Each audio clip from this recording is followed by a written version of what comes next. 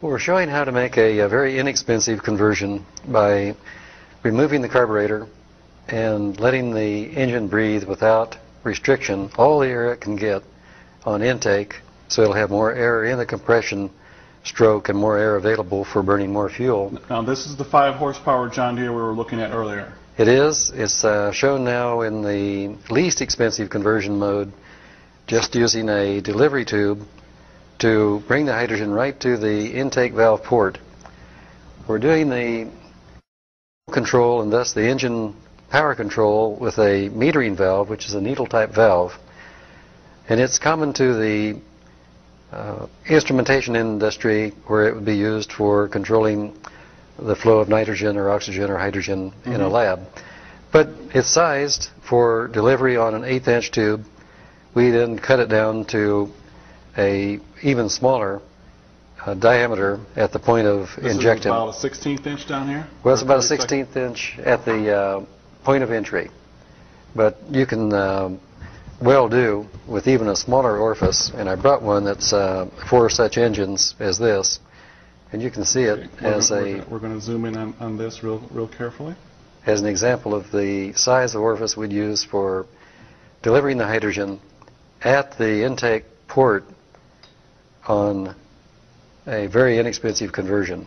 So this is the size that you'd like to deliver through?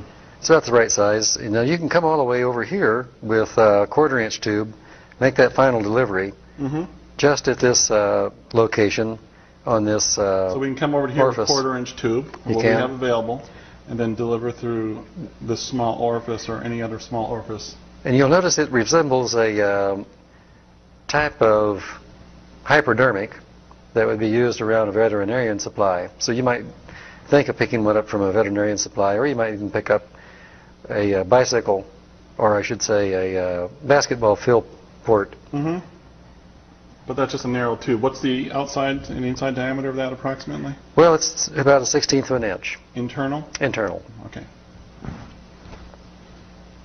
So what else we're showing is the ability to run this on a basis of setting up one valve, that is the idle valve, and then you can set up a valve in parallel that gives you the ability to put this on a remote, on a foot feed, so that you'd set up the idle RPM at, say, 1,000 RPM. So basically we're going to run hydrogen through this valve, which is the fine control needle valve. That's right. And that's going to be for our idle speed, where it's just enough to keep the engine spinning and spinning and spinning. True. And then when you hit this one, which is a full feed valve. It is. This is a full feed valve. But it's variable too. You can control it. It's all the way from idle or off, right, where this is carrying the fuel, to much larger flow, maybe 10 times as much flow for acceleration and high-speed running. So if you open this all the way up, it's going to go vroom in wide open throttle. It does. And that way, I'm just saying that you could put this on the foot feed, use this as a stationary... Foot feed. Foot feed. You mean you're going to control this right here? That's right. With your foot? That's right. Well, that moves pretty hard. I mean... Well, you just put that through a cable. You'll notice this one's equipped with a stop pin. You can probably focus right down on that stop pin. Yeah, hang on, hold it up. Here we go. When the pin's in place, you can't take it to full open. You take it to almost full open, but it always comes back. So that makes a very handy way to just put a lever to your foot feed position. And so the foot feed will still have mechanical advantage, and that turns out to be about the right tension. Oh, you're right. My foot has a lot of strength on it. Plus, it's on the lever of the pedal. So that's right. Yeah, there would be. But in any event, you can run it with a single valve or with 2 valves, as just discussed, and still be under $25 in conversion. Under $25 to convert this engine right here? That is right. But and get more power than before. More power. And be able to run a fuel that you can make. The other comment that I wanted to make in this regard was that in order to arrest vibration here, I've just run a longer length of this springy stainless steel. It's not showing up that good on the video. Here we go. I can see it now. Yeah. So this is the intake tube. What's this right here? This is... What's this hot kit? That's my kill ignition. Oh, it's your kill ignition. So this is the kill ignition wire, and this is the actual tube carrying the hydrogen right here. That's exactly right. And this runs all the way over to here where I do the valving. Oops, turn this around here. Okay, so there's the tube right there, and there's your valve. Now, that's right.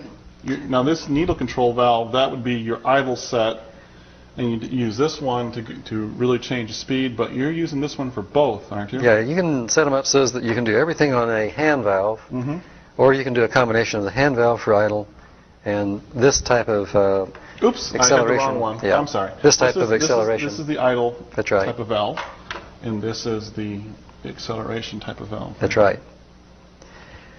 And you're doing everything with just that one right there. That's right. Now, the other thing I wanted to cover in this regard is you can do your own timing off of an engine such as this one by removing the flywheel, removing the key that makes it for the gasoline setting, and then relocating that key for a later ignition.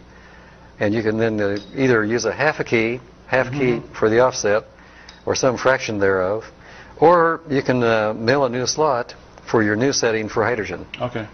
And that's internally in the engine, though? That's internally in the engine, but it's a quick conversion. The other alternative is to change the magneto timing electronically. You can do a delayed off for the flow of current to the coil, and run this as a Kettering type of ignition with an external coil. So either way, you're going to have to really change your timing on the engine if you want to take full advantage of the hydrogen. You'll time to a later point of ignition. Pretty close to top dead center. Pretty close to top dead center is correct. And you'll, by doing so, save a lot of heat that would have been lost to the combustion chamber surfaces. Who makes the ignition delay type of thing you were talking about? And instead of changing the timing in the cam that fires the spark plug, we're talking about delaying the signal from here to the spark plug with electronics. Well, there are a number of companies that make ignition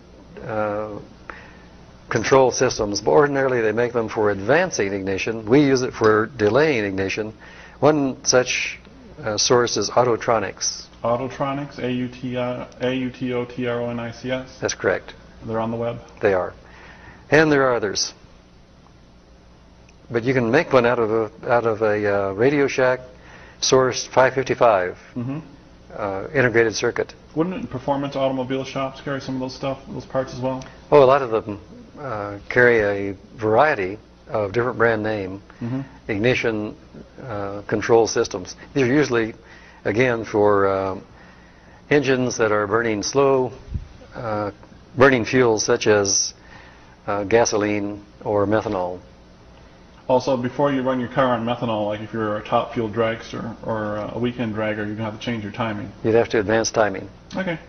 But here we're making it so that we get a much higher thermal efficiency and a much greater use of the fuel, producing more power than before by making a later ignition, because we have a much faster burning fuel.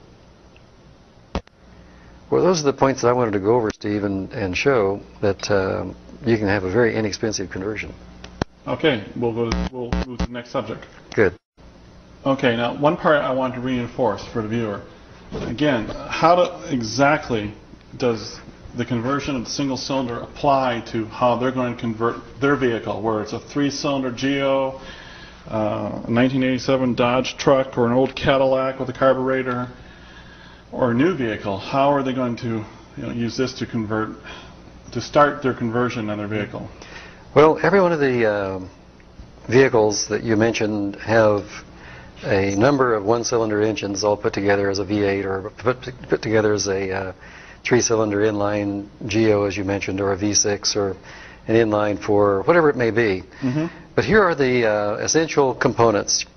You make the decision on how you're going to operate the fuel storage, how you're going to operate the delivery of the fuel and metering of the fuel, more or less like we do on this one cylinder. So this mechanism right here would control the flow to all 8, all 6, or all 4, or all 3, or all 1 cylinder. That's right. You can make this so that it was manifolded, so that it could be the entire system. And it can be manifolded for a hand valve, or it can be manifolded for a combination, as we mentioned, of a foot-feed operated flow valve that gives them the ability of this system to do everything that is in your automobile today off of a single control for high-speed operation and a single control for idle. Now, isn't it exactly this valve right here that is in your Geo outside that we were driving around in? It is. It's that valve that you were driving with all those fuels on, and it's basically this manifold right here that we were driving around on. It is. on that geo that we were having fun in. Yes, it is. That's simple. Yes, it is. But the timing has to be advanced. The timing has to be not advanced, it has to be slowed to near top dead center. Okay. So advancing the timing is going away from top dead center, and slowing the timing is going toward top dead center then. During the compression stroke, if you slow the timing, you're moving towards top dead center. If you advance the timing, you're moving towards bottom dead center. Okay.